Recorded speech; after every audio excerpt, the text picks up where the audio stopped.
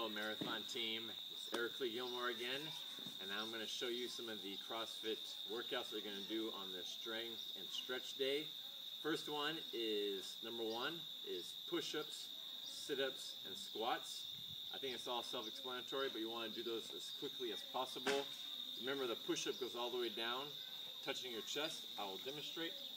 All the way down, all the way up. If you're a female or male, you can modify it on your knees on the ground, all the way up, all the way down. Sit-ups. You want to touch your feet, touch the feet and the back of the head. Touch the feet and the back of the head.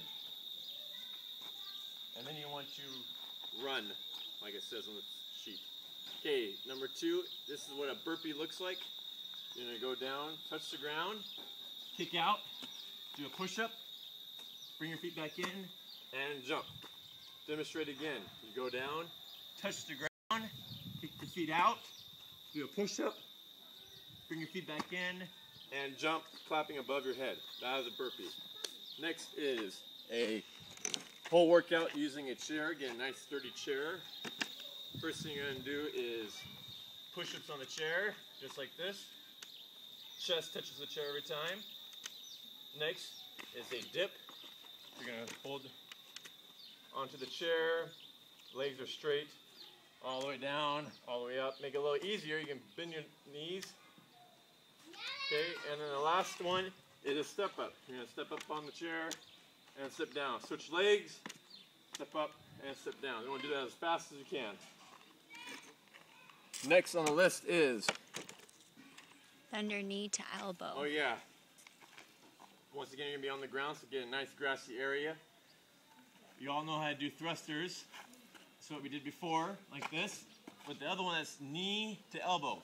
So you're going to do this, knee to elbow. Try to touch the knee to the elbow. Okay, back and forth. So 1, 2, 3. Okay? Next is, I think, bear crawls and crab walks. A bear crawl is what you used to do when you were a little kid. So you're going to walk like a bear.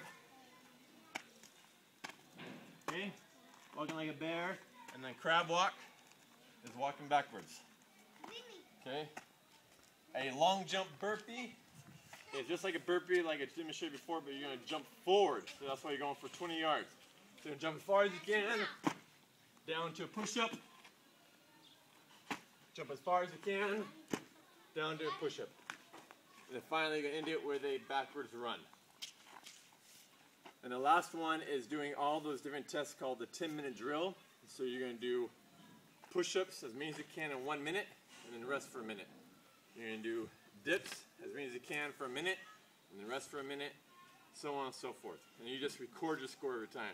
It's really important that you record your score on all of these because it gives you that motivation to try and improve the next time. And that way you can see there's improvement. If you have any other questions, we'll be back to help you. Until then, we'll see you. Bye-bye.